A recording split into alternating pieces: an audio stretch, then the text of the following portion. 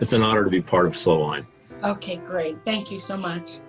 So, as a business, excuse me, to go into the first set of questions here, as a business, how have you been dealing with these last 6 months under COVID? Well, my major part of my business is being a farmer, and the grapes really don't give a hoot about COVID. So they have actually 2 of their own viruses we worry about, leaf roll and red blotch, which we so far don't have. So they just, they're just like, you got to be here. So the old concept of self-isolation is just basically a way of life for me, running the vineyard. That's on the growing side. And it's been a really good spring from a farming side, as far as heat and water and all. The plants look really healthy. On the other side of now, I also have to sell my wine. And right. The things that have changed that is the way I've adapted. Now, so far, I'm actually on equal, I'm dead on from last year as far as how much I've sold, but it's been a different market. Obviously, in this area where we're in Southern Oregon, Ashland restaurants, things are a big thing, and they're just not getting the traffic. We're not getting visitors. It's a tourist town. So my restaurant business has kind of has gone down, but luckily that wasn't a huge part of my business. What became better, at least for a while, for now, has been direct sales. I offered, when this all happened, a lot of people don't want to go out, and they still don't want to go out. And I offered free local delivery within the Rogue Valley for 6 bottles or more. And people really took advantage of that, the convenience of that. And I'm not the only winery that's done that. Because up until recently, even people had big tasting rooms, they couldn't be open for tasting until just recently. And the traffic is still not there. So the free local delivery, my wine club people really took advantage of it. People around the email list took advantage of it. So we were ahead quite a bit of last year up till about a month ago. And then that's kind of quieted down, because I think that now people are kind of thinking, how long is this going to go on? And do I have money for something like wine? So I'm a little uneasy about the next stage, about where the sales are going to come. But the initial thing was, it didn't hurt us at all. In fact, our business went up as far as selling wine. Okay, great. Yeah. And you mentioned too that you'd been doing some virtual tastings. Can you tell me how that progressed and what the? Yeah, it was fun. So we have the vineyard, we're the wine growers. I work with a winemaker up in the Willamette Valley named John Groshaw, and he. In his time, trying to make use of his time, decided to start doing a series of virtual tastings with people he's worked with in the industry for a long time, called John and Friends. And so every Saturday night for about 2 months, he invited people he's known in the industry, and we sat down, we sent wine back and forth, and he had my bottles there, and I had his bottles here, and we would go through them. And John and I worked together since 2005 when he used to buy all our grapes. So we have this long history. We've traveled to Spain together. So we had this hour-long discussion, and people could sign up and listen to it. And some people actually got a hold of the wine themselves and did tasted along with us. It was fun, actually. I wasn't sure how it was going to go, but as the discussion went along, he would ask, how did you get in the industry? It was kind of like an interview like this is, but for friends of his that have been in the industry for a while. Nice. It was fun. Yeah. And I'm going to do one more coming up, with just a more private one of Spanish varietals. Uh-huh. People can still, we are now able to taste on the patio and all, but it's not the same. And so I think this is going to go on for a while, until whenever things settle down, this virtual stuff. And I think this thing's going to last out of all this. I think the local delivery is going to last. I think that was a push. People do appreciate that, whether they can get out or not. Mm-hmm. And I think some of this virtual tasting seems like it's really taken off, and I don't see why that would go away. Okay, great. So it's created some opportunities for you as well as some challenges. Yeah, okay, absolutely. Great. Okay, great. And I love your comment about the vines are dealing with their own viruses. They don't care anything about if I'm sick or not. That's whether really it be from a virus or anything else. okay. And you haven't required masks on the vines themselves yet, huh? No. We do the change up there also as since we went into phase 2 and we can do tastings on our tasting patio. We always have done it by appointment anyway. And we had now by state edict, if I'm serving wine, I wear a mask all the time. People sit at their tables. The tables are 6 to 8 feet apart. They're supposed to put a mask on if they're moving around, but they basically get seated tastings. We're doing flights instead of single pours, and I go back and forth. We do flights, so I can only have to visit the table twice and do the. Right. But it's actually been a little bit busier than I thought. Not out of towners. It's been a lot of locals that want to get out. So we've had a couple of busy weekends. Yeah, people are tired of being inside. So that's been good. Yeah. They are. Okay, they are. Great. And as you can see on your green screen behind you, it's a pretty nice view from the patio. It's a gorgeous view. It's a gorgeous setting on top of that rise there, looking over the valley, out over to Roxanne, and I think that's McLaughlin out there, isn't it? Mount Pitt? It would have to be way farther. I'm not sure you can see McLaughlin from there. Maybe you can. Way out there. Could be. Yeah, if it's still got a little white on it, maybe. Yeah. Nice. Yeah. No, it's a fun place. Nice. Well, thank you. So tell us how you got started and tell us about you and Molly. Yeah. So the business, Upper Five Vineyard, the recent history was that Molly Morison and myself founded Upper Five. We bought this piece of property in 2000, didn't have grapes on it. It was a former pear orchard, and most of the pear trees, except for the few you see in the background, they're from the original orchard. They're about 50 or 60 years old. And we bought it in 2000 and sat on it for a few years. In 2000, there wasn't as many vineyards, very few vineyards in the Rogue Valley.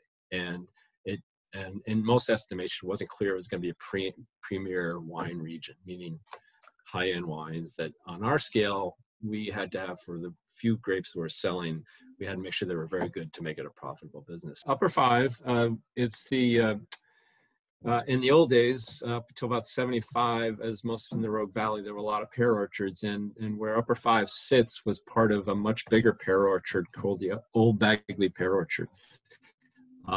In 75, they divided that big orchard into a bunch of different properties, including where Upper Five sits. But in the old days, Upper Five, that was considered the Upper 5 acres of the Old Bagley Orchard. So when people say, go work on the Upper Five pear orchard, that's where the vineyard sits now. So we just retained that agricultural history name to it. Nice. Yeah, we had other names, but I don't want it named after me. I don't want it named after, I love my dog, but I think it just retaining the agricultural history is an important part of it. So, and it sounds better than the lower two and all. It's all sorts of marketing, high five, all that other stuff, but it does have a history to it. And so, back to when Molly and I bought it in 2000, we weren't sure we were going to put in grapes we wanted to, but the wine was not great coming out of the valley in 2000. Nothing to do with anybody, but there wasn't a lot of experience growing grapes in the area. There were a few that have been around. But now, as everyone knows, it's becoming a fairly well-known wine region, certainly a lot more grapes, and we have a lot of expertise that have come into the valley in the last 5 to 10 years. But we didn't know. But we spent 3 years trying to learn, mostly taking these courses at UC Davis, epicenter for enology and viticulture in the U.S. And they offered weekend courses for idiots like me that want to plant grapes on a small piece of property, and some of the best professors telling you how to irrigate a vineyard, how to choose a variety. There would be 2-day courses for $150 in Davis. And so we did a lot of those and did a lot of our own research, talked to some of our neighbors. I talked to a lot of people actually in California because they had a little more experience about grapes, and we have a close enough climate to many places in California. And anyway, after 3 years, it was clear to us that if we did a good job, we could potentially have a really good site.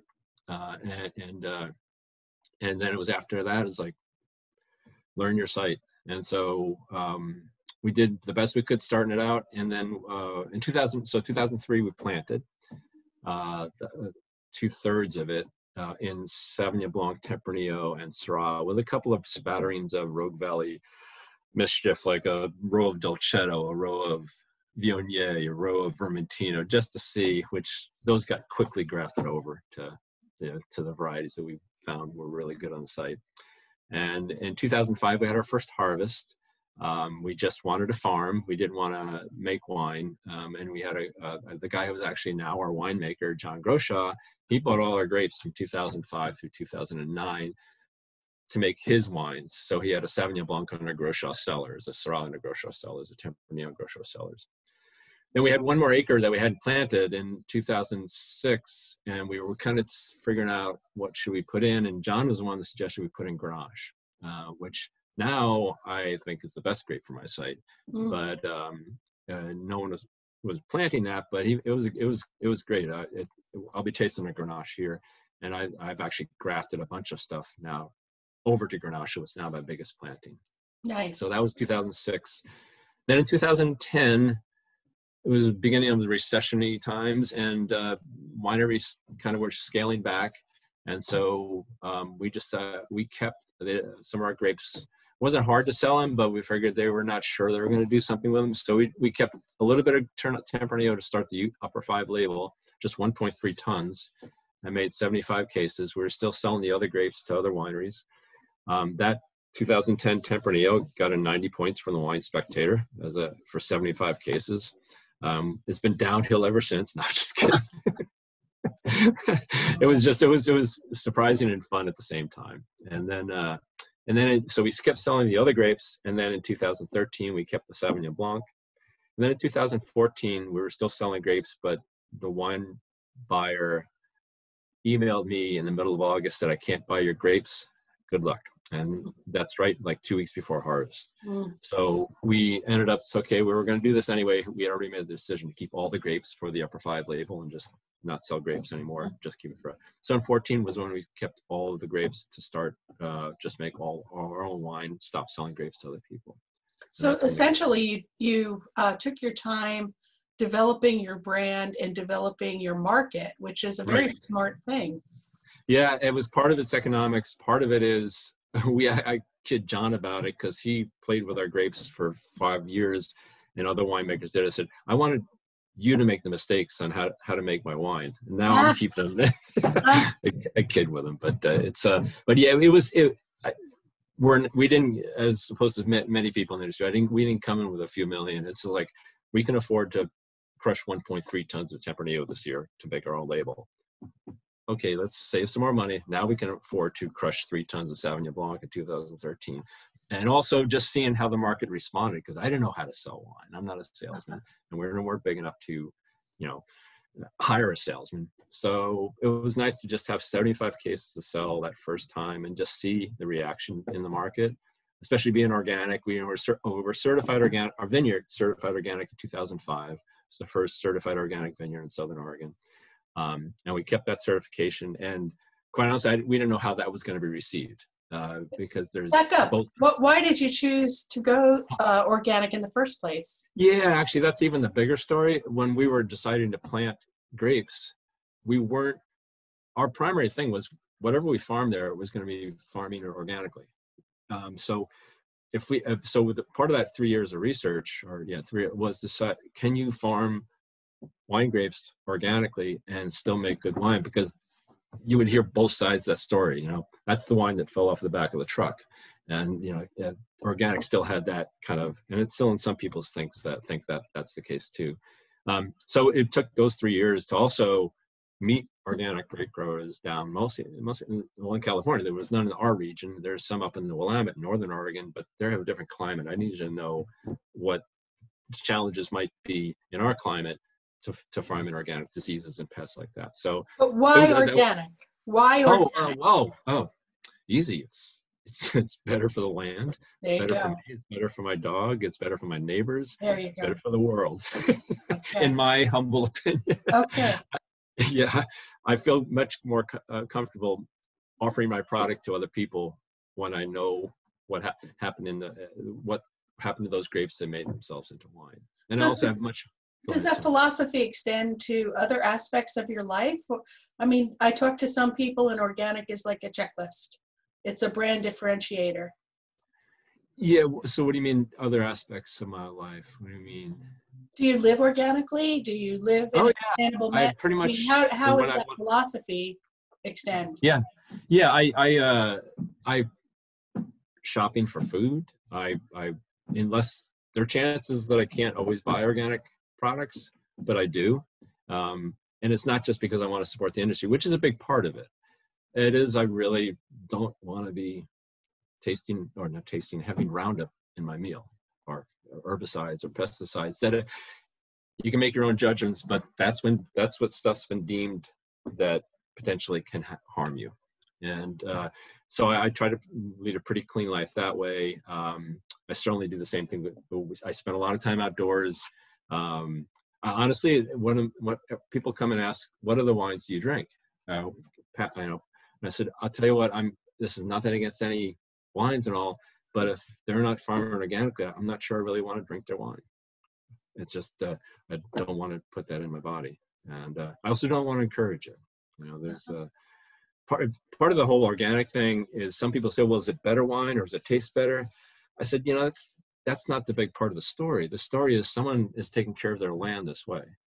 And it's a cascade of people taking care of things that make something into a product that can be certified organic. Like if I buy seed for my property, if I buy cover crop seed, that cover crop seed has to be certified organic. That means someone growing seed somewhere has to be farming organically. So that responsibility now goes down to him. And if he buys fertilizer for his organic seed farm, that fertilizer has to be certified organic. It's this bigger chain. It's not so much if it tastes good or you feel better about it. You're really branching out in your responsibility to what people are doing on their property in the world. It's a much bigger picture than when I get the chance, I get on the soapbox, but a lot of times people kind of glaze over when I go that way. No, thank you for going through that. I think that's an important aspect of your vineyard. I think that your background also leads you to some of this. Don't you have a background in? My other job, which pays much better than wine, is I'm a consulting oceanographer. And so I spent a lot of time in nature on boats. Also, my business partner, Molly, she's a botanist, and she works for the Nature Conservancy. So there's kind of a philosophy, it's even, we have a big vegetable garden up in the vineyard, and to certify everything up there organic, we could do what we ever wanted in the vegetable garden, but we still maintain to get only certified organic seeds. I mean, only certified organic fertilizers. So it's definitely how I've tried to lead my life. Low impact, car that uses very little fuel. I mean, I think about every part of how my impact is on my farm, my world, my neighbors. Thank you. In a bigger sense. Thank you very much. Another question or idea, have you made any changes over the last year in how you've handled or farmed your property?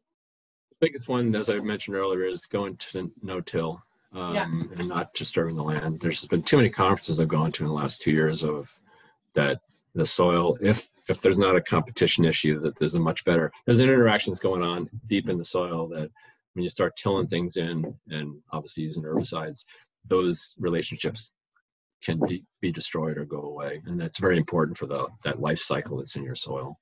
Okay, great. So you're moving from a tractor going through? Yep. So how you've made that change and why? That's less impact on the land and exactly less impact. I'm a boy. I love my tractor, but it really does. It's heavy and it's a very necessary part of my farm. But everything I can do to keep that off the property, off the land, is much better for the soil and the plants around it. Okay, great. Have you had to make any changes in irrigation? I know last year and this year we've had more rain than usual.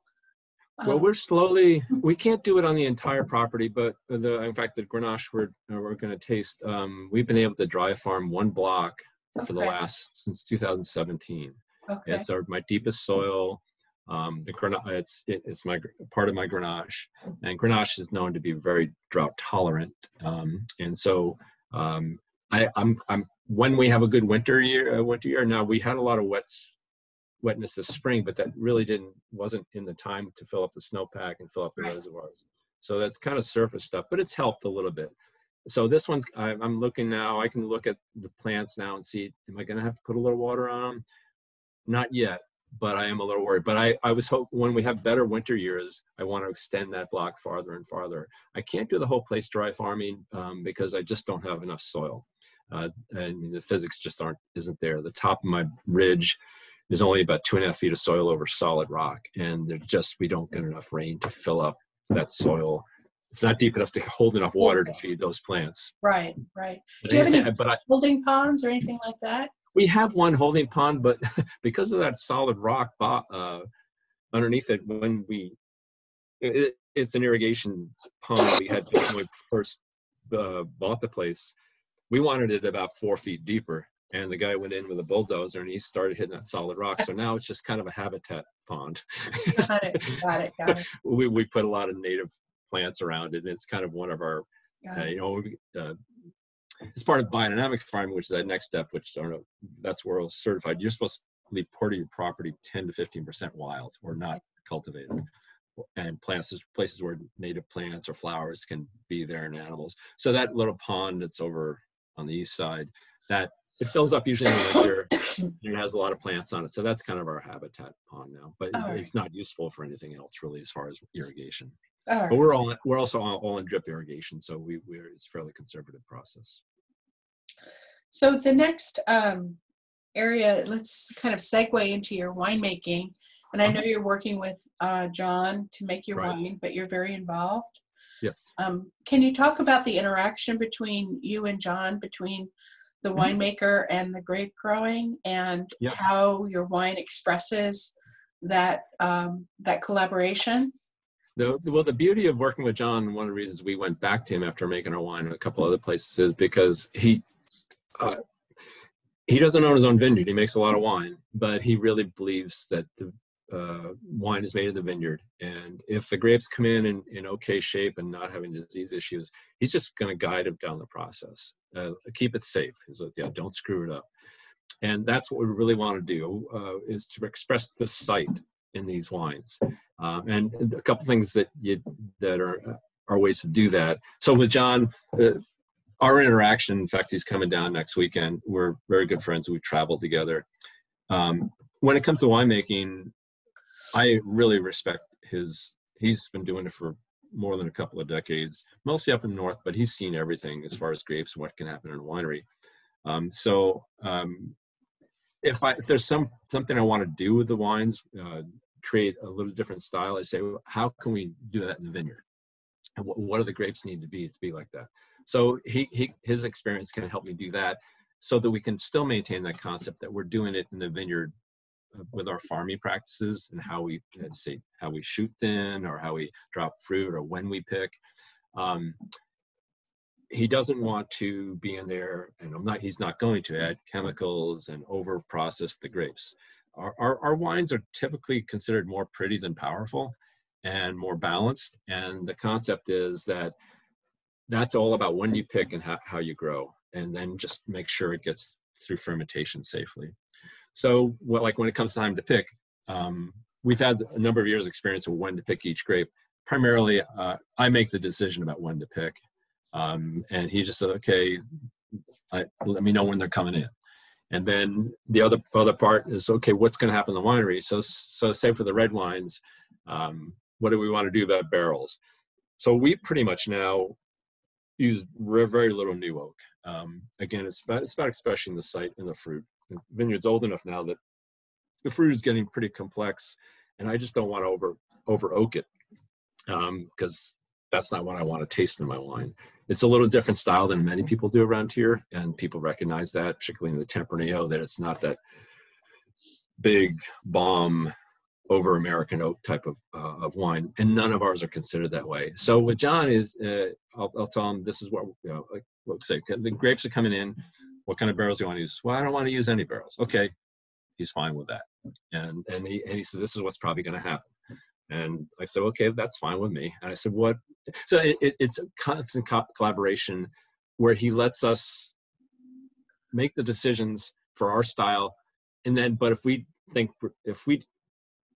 asked to do something, he said, that's not what you want to do. He has the expression. So we really feel it's a complete teamwork, but we feel that definitely there are wines because they reflect what we really want to do. And we want, my big thing is I want somewhere down the road, someone to pick up a bottle of my wine, and as they do in parts of Europe, and say, that's a wine from the Rogue Valley, that's from Upper Five, just by taste. And it maybe vintage is different, but they'll notice that there's some, not stylistic, but element to it that says they can place that at a place. And that's, I think, should be the biggest goal for most people growing grapes, is to make that style. If it's a good site, you want that to reflect itself in the bottle. Have you had any challenges because you're so distant? It's a good 4 hours away. Yeah, it's when I transport the grapes in my flatbed truck, it's about 4.5 hours. That's the challenge for me, because usually, like on a harvest day, I'll be up before daybreak, right? And we have to get the grapes up there, at least the white grapes. We have to get them up there that afternoon. So if we're picking, I start at daybreak and I've been up for 2 hours, then I'm getting on the truck. We're finished picking by about noontime. Yeah. The truck is a beast on the highway. And so I'm pretty knackered by the time I get there, but usually I just pull into the winery, I go find someplace and just lay down and sleep. But that's the only challenge, and is during harvest, just going back and forth. Okay. With as even with Zoom or anything else, communication is not an issue when you want to actually talk to somebody. But as far as actually, but once they're up there, it's fine. That's the most challenging part for me. There's a lot of time on the highway during September and October. Yeah, I guess it really does add another element of effort in a very compressed time frame. Yeah. That must. It's not so bad. Like when we get to the red pick, which is later picks, it's not such a big deal because it's cooled down a little bit. The skins are thicker; they're not going to get damaged and processed. But when we pick the Sauvignon Blanc at the end of August, beginning of September, it can still be hot. So we do things like we put blocks of dry ice in each picking bin. So on the transport up there, it's displacing oxygen, it's keeping it cooler. We haven't seen any what we think are adverse effects to that arrangement. Sure. During the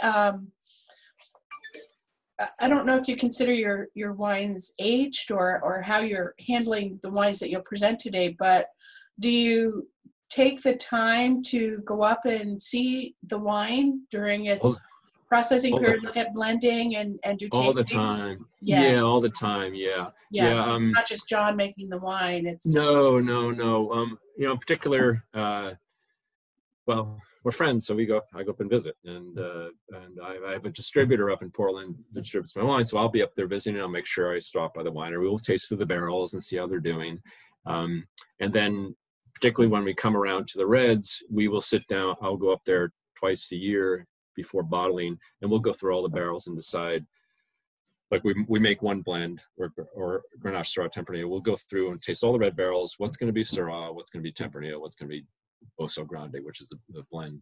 And so, I would say I am up there 3 to 4 times a year, barrel tasting. For one, I go up there twice a year because he has an open house and he allows us to pour. So we always take that at Thanksgiving and Memorial Day as an opportunity to go taste through all the barrels.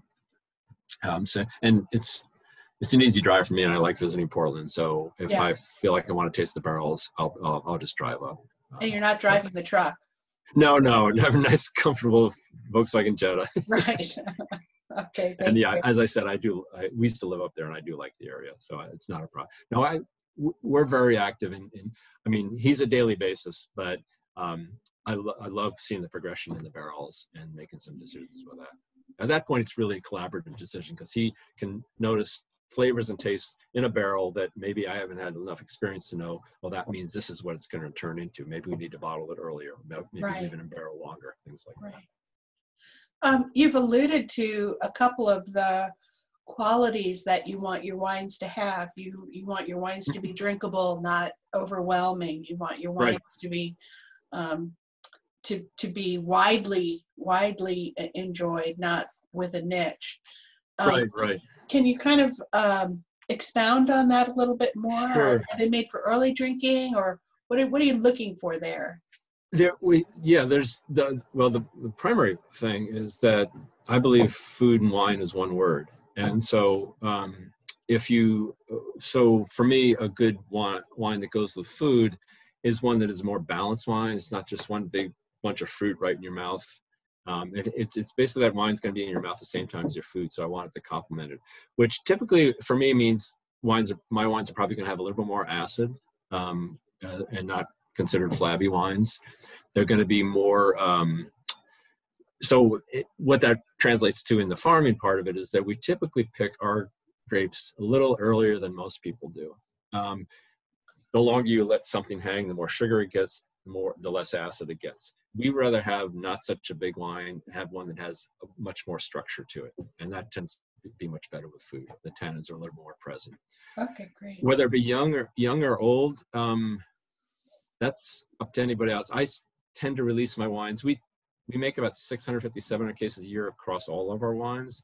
And normally none last more than a year since they've been released, which is nice. So I'm ready for the next vintage. And so sometimes it lasts a lot less than a year, like my rosés and rosado, and even my Grenache and my particularly Grenache.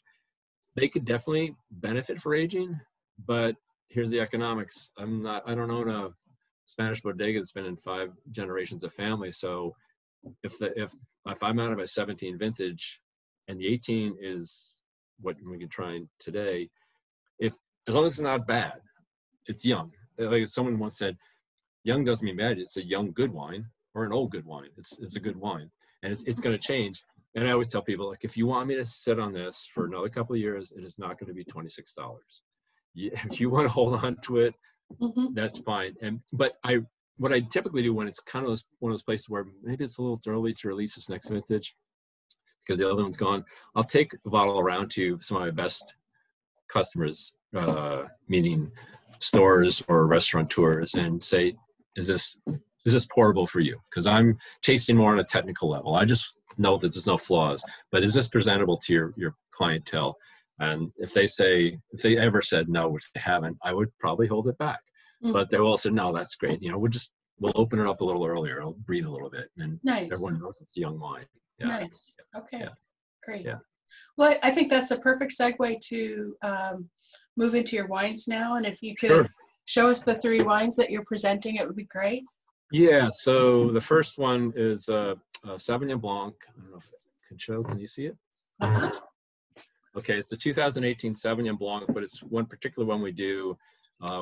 We call it acacia because it actually spends 4 to 5 months in an acacia barrel, European acacia, which is a black locust tree in the US. It's not uncommon in France to use acacia to make barrels.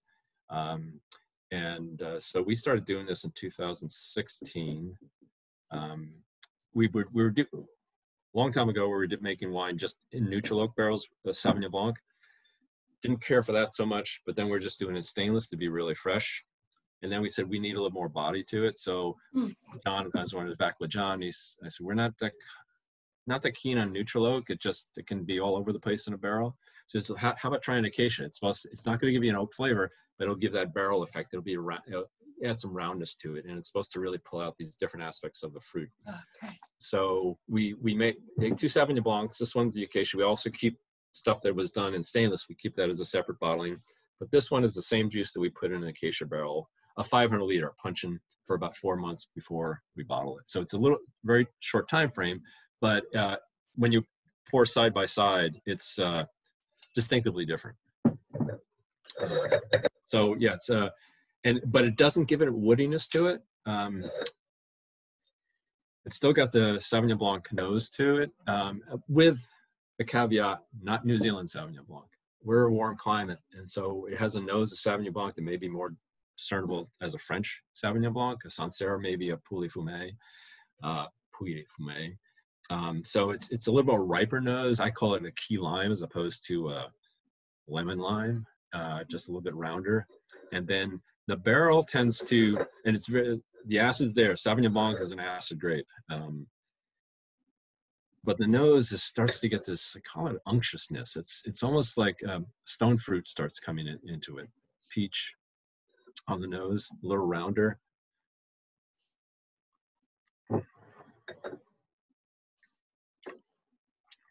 This is an 18, so it's been in bottle for a year, almost a year and a half, and it's still really, really fresh. And this is the one more people than not have said, I didn't know that you could make French Sauvignon Blanc in the New World, because typically you get the real Kiwi style that's really zingy, grassy, or you get down to California where it's up in 14.5% alcohol and it's round. It's okay, but it doesn't have that bright freshness to it. But partly one of the reasons we can get there with this is because our site is high elevation. We're almost 2,000 foot, so we have a little cooler in most places. Plus, it's the first grape we pick. We pick this one not on sugar, we pick it on flavors. And so it rarely comes in more than 12.5% alcohol. This one's, I think, around 12.5, maybe a little more.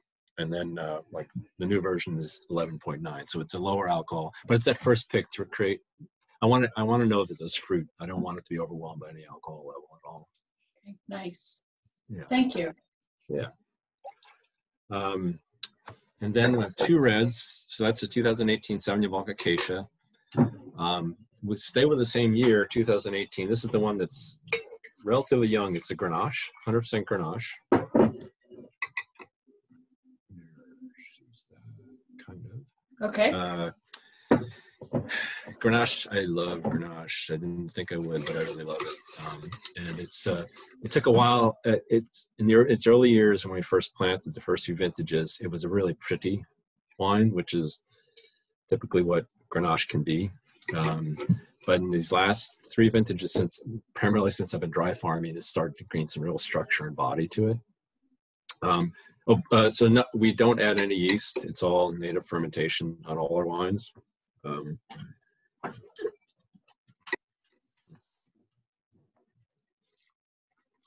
This one spends about a year ferments a year in neutral oak, and finishes in neutral oak. We don't want oak on Grenache at all. The fruit is just so prevalent.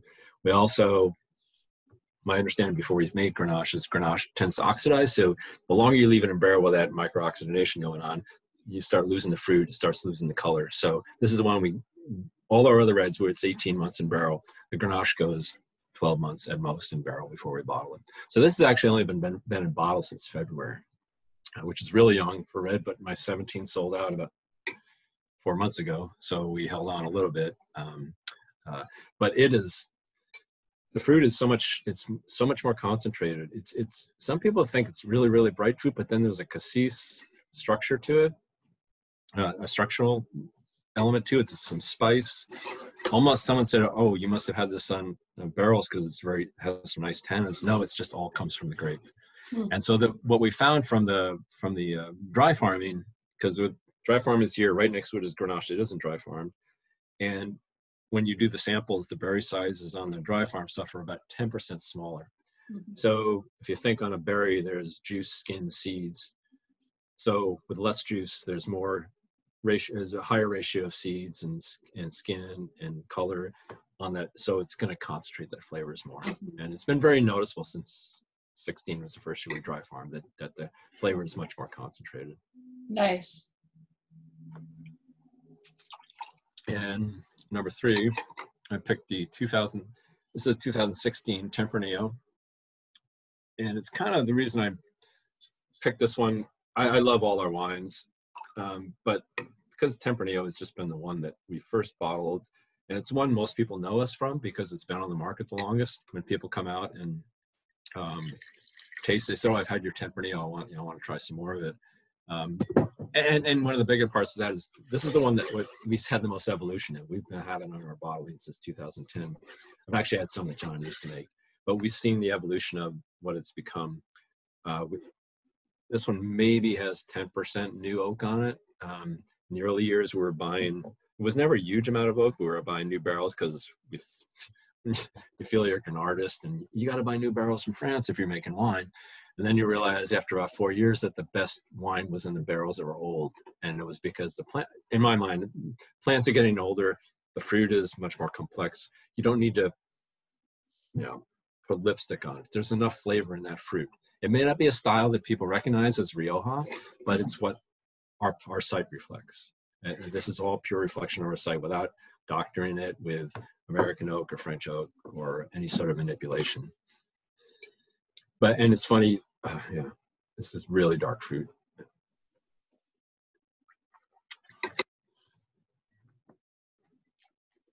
This is 2016, our present release. You're starting to get, Tempranillo will always have tannins. That's the nature of it. In fact, when you go to pick, you're always trying to make sure the tannins have softened, because otherwise you'll have to put your wine away like the Spanish do and for 10 years, or else to be able to drink, because the tannins are so heavy and they're so powerful. So if you get them nice and dry and dusty before you pick, as the grapes mature, they'll still be there, which is really good for food. A little bit of tannins is really good for food, and you'll retain some acid. But this, so the cherry, usually it's a dark cherry flavor that comes with this, a little bit of coffee, a little spice, and perfect pairings, as they should be, are things like chorizo and paella. And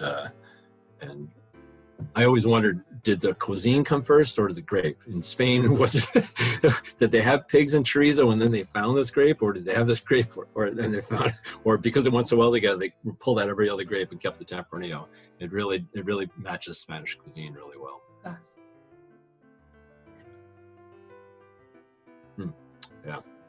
Yeah. When it sometimes lends itself towards to a thing my father used to take me out to, this drugstore, to have cherry Cokes. When they would, instead of buying them in a can, you would have a Coca-Cola out of the fountain, they'd pour some maraschino cherry juice in it and make a cherry Cokes in the drugstore. This one always gets there for me. I don't know if it's proper wine description, cherry Coke, but that's what a little caramel, the fruit's there, and a little bit of bite because it's Coca-Cola. Your use of the phrase cherry Coke lends me to think of a mouthfeel as well. Yeah, but absolutely. It's kind of smooth. The caramelly kind of flows over your tongue. Yes, very much so. And that comes with bottle age. You get more and more of that dark cherry, dark fruit starts coming more and more as it's in the bottle for a while.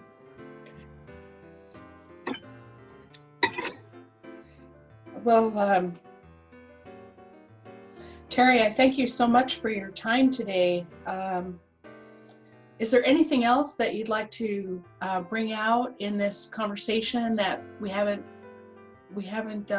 talked about? No, I guess the biggest thing is the general philosophy of, because we are certified biodynamic, and without the details in that are for a few of us, but the biggest thing is it creates that type of farming. We try to reflect it in the wine as a balance. Everything works with each other, and we like to make a balanced wine. We think we want the vineyard to be balanced between good insects and bad insects. We want I like the philosophy of me doing less work and letting the plants figure it out. So when I'm doing stuff, it's always to trying to make the property more balanced so that it can take care of itself. And I hope that actually reflects into balanced wines too. Yeah.